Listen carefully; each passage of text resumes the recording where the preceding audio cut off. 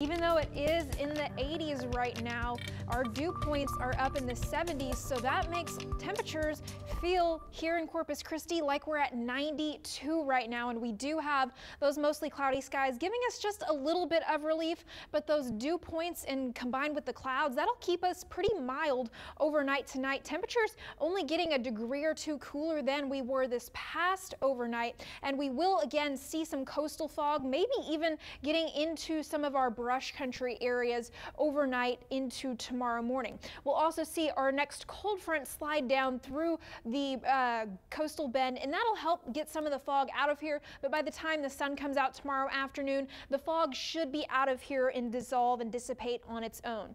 Tomorrow afternoon's high temperatures under a mix of clouds and sun, a little bit cooler than we were today. 80s and maybe some 90s out in the brush country, but the heat indices is what we're really going to be looking at. No 100 degrees here for tomorrow. 85 is what will feel like tomorrow in Corpus Christi, and that's because of the humidity behind that cold front. It's not going to be quite as bad as it has been over the last few days. That's not to say it's not going to feel humid. We'll still have dew points way over in the 65 plus range, so your hair may be getting a little bit frizzier. And to add on to that, it will be pretty windy out there tomorrow, 10 to 20 miles an hour, and into the rest of the week that increases as we go further into the week, and that continues with that trend. And notice once we get behind our cold front Monday, Tuesday and Wednesday, those winds flip back off from the winds go back to onshore, and you can see how the clouds and showers will stream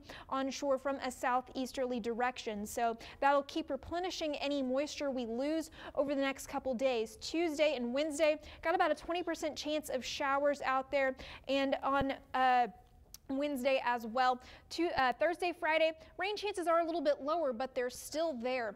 Over the course of the week, rain totals not going to be quite that much, maybe a couple hundredths or a tenth of an inch. Definitely not going to be breaking our drought anytime soon. The best day to wash your car this week, or rather the lowest rain chances, would be tomorrow, but because we do have rain chances throughout the rest of the week, you may just want to put it off until next weekend. I know I've already been putting that off for a couple weeks. What's one more? Tomorrow, definitely not going to have those rain chances, but a mix of clouds and sun, a mild morning, and then a warm afternoon, topping out in the mid 80s. So just a bit cooler than we were on this Easter Sunday. A little bit cooler even on Tuesday by just a degree or two, but our overnight temperatures, those are going to stay pretty steady and actually be almost kind of muggy and sticky when we're out the door in the mornings. But our high temperatures, they'll fluctuate around in the low and mid 80s. Brian?